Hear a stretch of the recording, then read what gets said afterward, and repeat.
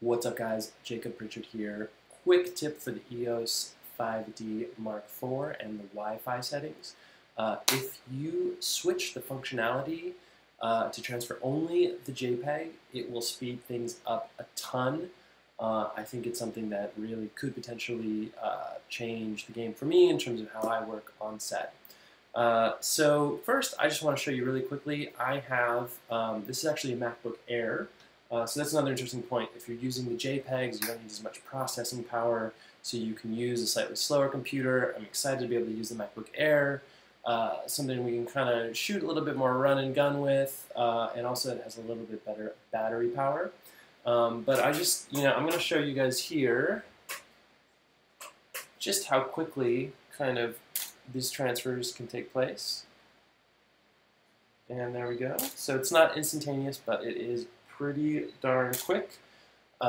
We are still saving the raw file onto the card in the camera, but if you work in a way where you're on a set, you have a client, other creatives who need to be able to see what you're doing, that can be a really great way to get it over.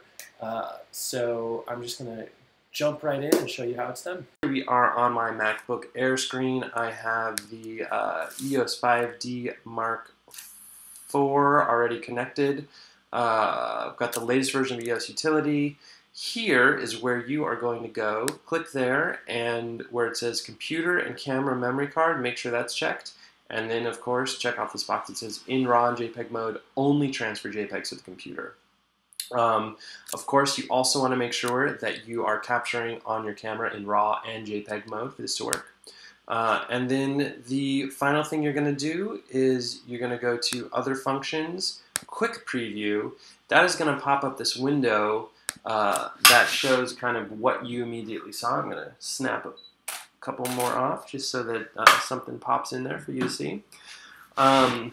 The JPEGs are, of course, still being downloaded onto the computer, so you could use Bridge, Photo Mechanic, Finder, anything you want to kind of preview through everything. But this is going to be the quickest way to just get a real immediate look at the photos you're shooting. So that's it. Try to keep it short and to the point, but I think this is a really cool feature of this new camera. Please let me know what you think. Please let me know, too, if you have any other questions about the 5D Mark IV. Love to answer any questions people have and see how I can help you guys out.